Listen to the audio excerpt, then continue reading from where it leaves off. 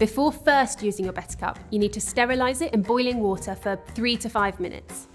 Make sure it's fully submerged in enough water so that it doesn't burn on the bottom of the pan. During your period, each time you take your cup out to empty, rinse it with cold water to avoid staining. You can use soap, but make sure it's mild and unperfumed, and fully rinse your cup before reinserting to get rid of any soap residue. If you're changing your Better Cup in a public toilet and you don't have access to a sink, don't panic. Just wipe it with toilet roll and then rinse once you get home. Or you could rinse it with bottled water over the toilet.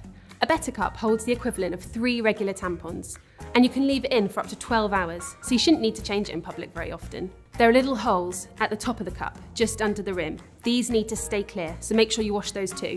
A good trick to wash the holes is to fill it with water, put your cup on your hand to form a seal, and squeeze. At the end of your period, give your Better Cup a thorough clean and then sterilise again in boiling water for 3 to 5 minutes. Then leave it to air dry and pop it in the breathable cotton bag provided. If you have any other questions, please do check out our other videos, or you could find our FAQ section on our website. And please do get in contact too. We are more than happy to talk about periods and vaginas to ensure our customers get a better experience, because we think you deserve better.